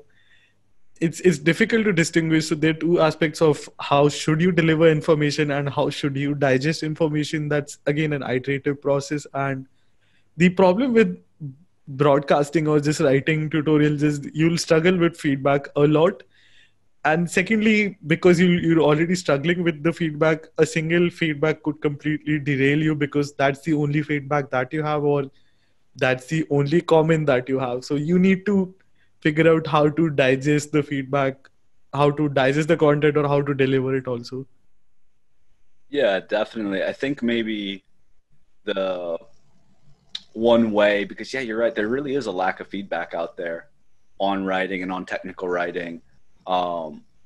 Maybe just trying to be more aware when reading and trying to learn something yourself of what your purpose is when you're reading it. Am I just trying to get something done? Am I trying to understand a concept? And then seeing what helps and what doesn't, and how, because it's a lot easier when you take the perspective of the reader, which we're all out there. I know, reading tons of things on Medium and reading about the latest tech. So I think it's easy to kind of put those shoes on and see how can I be a better writer by focusing on what's hard for you when you're a reader. Definitely. One other thing is, how do you go about, there's people of all different skill levels throughout the community, and you want to reach all of them. You want to reach, the Kaggle Grand Masters as well as the person who's Fast.ai day one. So how do you structure your writing to have the kind of maximum readability to reach the beginners, but without boring the experts? I don't think I do a good job at it, but being upfront about what I'm trying to deliver, for example, and I found this really good example, and I am sure it wouldn't work for everything, but one of my best Kaggle kernels, the one that has a gold medal on it, is about Fast.ai image augmentations. The Hmm. way I structured it is delivering you some information through analogies. And like you said, I first talk about the how. Okay, this is this augmentation, and picking one single example, so just so that I can show you how does it compare across every single augmentation, so you really know, okay, this is what's going on. And why is covered in, okay, for example, if you want to do vertical flips, that might be useful in a summer day pool detection situation, where that's where you could do. And then having the code indexed inside of there.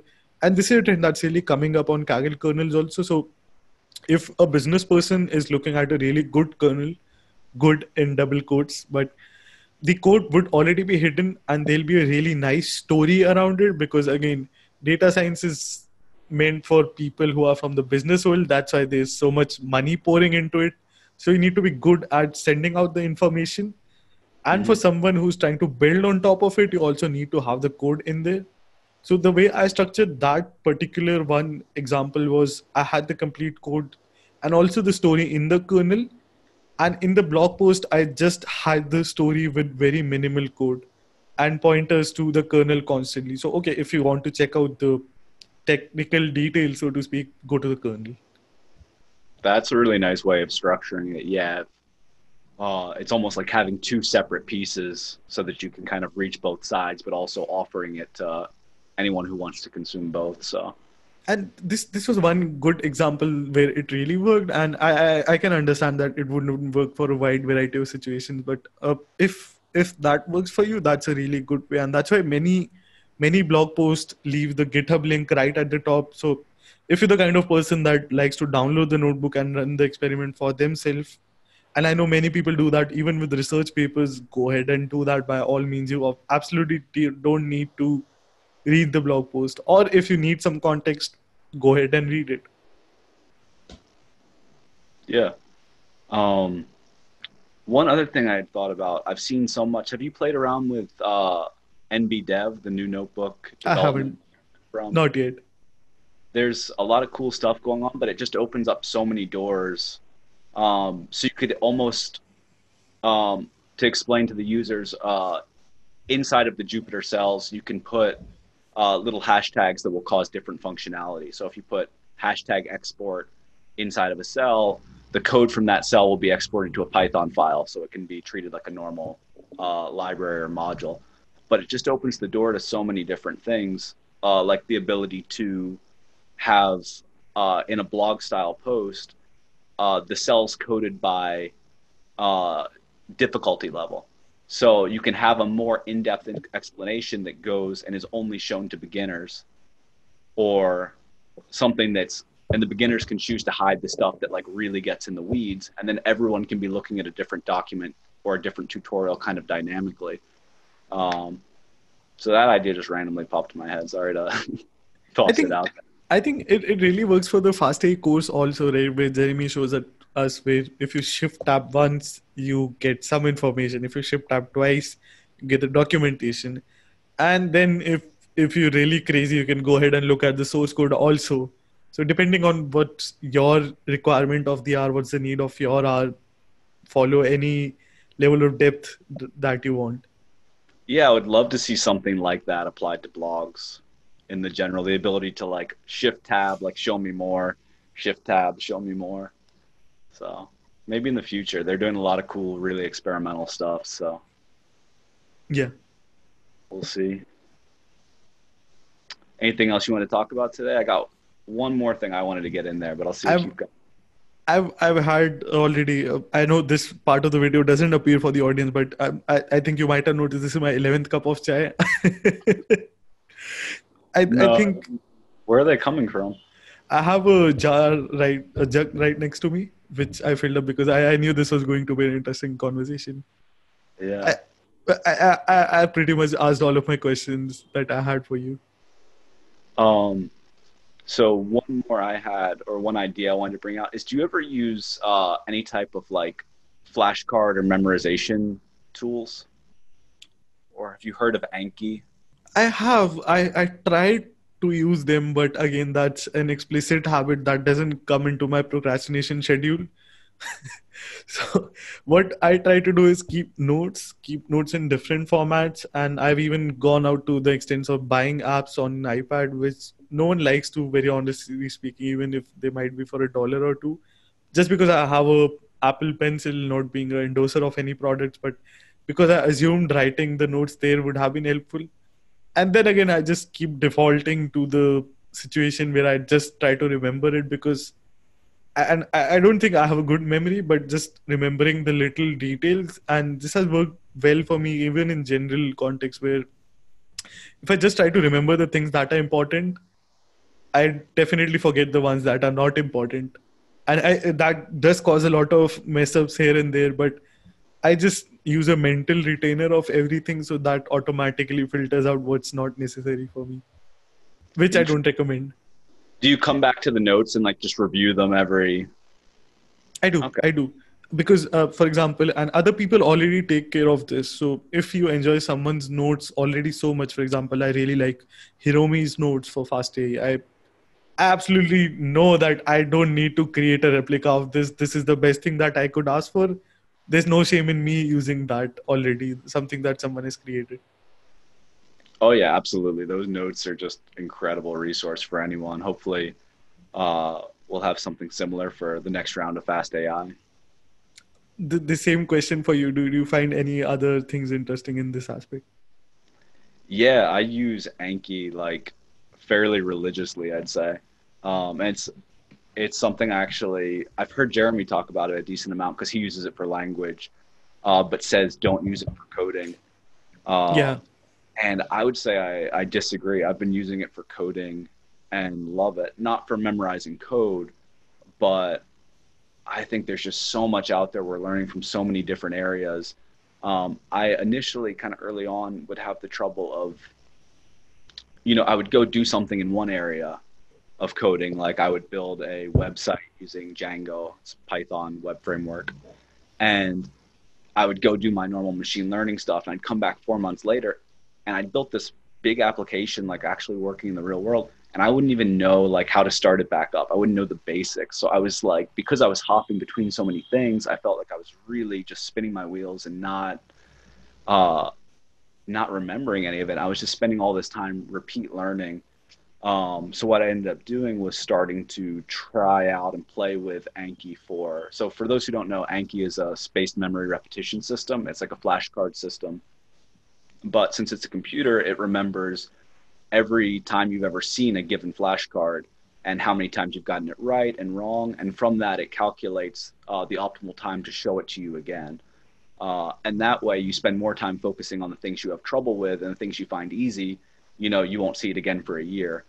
So it's really nice. It just handles the scheduling for you. It handles the studying. Each day, you just sit down for 5, 10 minutes and do a set of flashcards. You have to do the discipline part.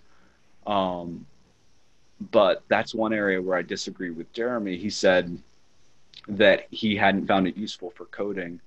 I think Uh, I think the factor of having the proficiency and experience also counts in there. So I assume, like, I can speak for the both of us. I think we're really new to the field, and he's been doing it for all of these years at a very good level, at a very perfect level. So maybe it's not for him, but I think I can see it being useful for us.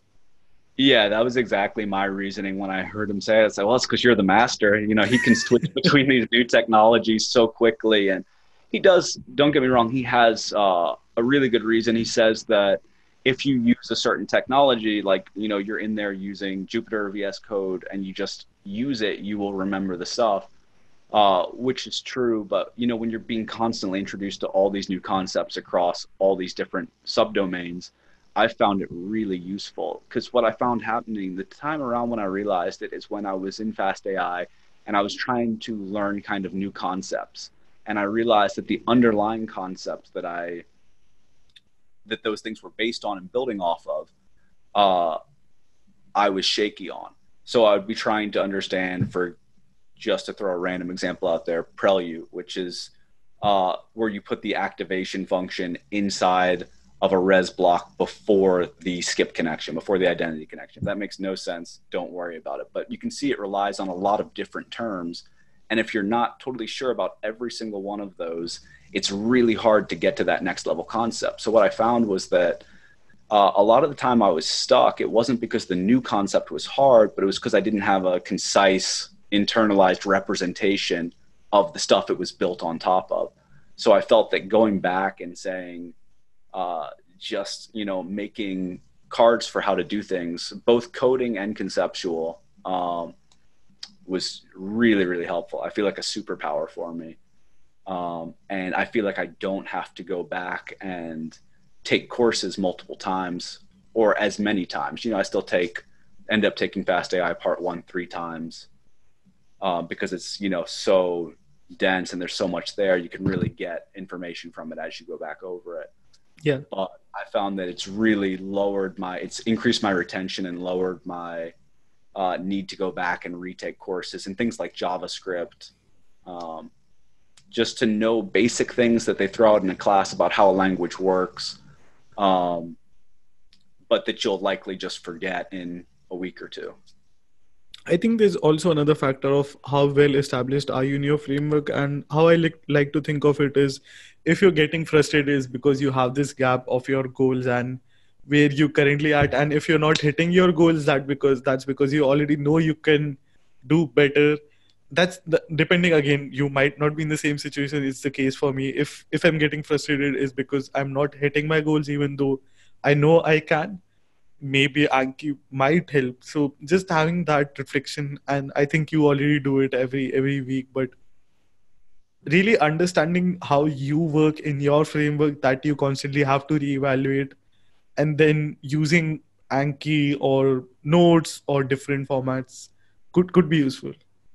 Yeah, absolutely. It's definitely not for everyone, but it's one of the tools to kind of consider. I think it's important that people find what works for them. Like you found notes, but just having something there, being able to identify problems. Like my problem was, I just did this thing 3 months ago. How is it that I've already forgotten it? And my solution was Anki. For someone who has a more consistent memory, that might not be necessary. But just you've hit exactly the key point, is to identify your problems, fix them. Things get a little easier each week. Just do that, and you'll be a grandmaster in no time. Awesome. Should we end on that note, or do you have any other ideas? Because I've already run out of chai and ideas. Yeah, we're the same for me. Time and ideas. I think that was good. I think we touched on a ton of stuff. I had a great time. Likewise. I hope the audience will excuse me if they're not here for my views, but thank you for keeping the conversation going, and thank you for saying yes to this crazy idea. Yeah, likewise. Thanks for inviting me on.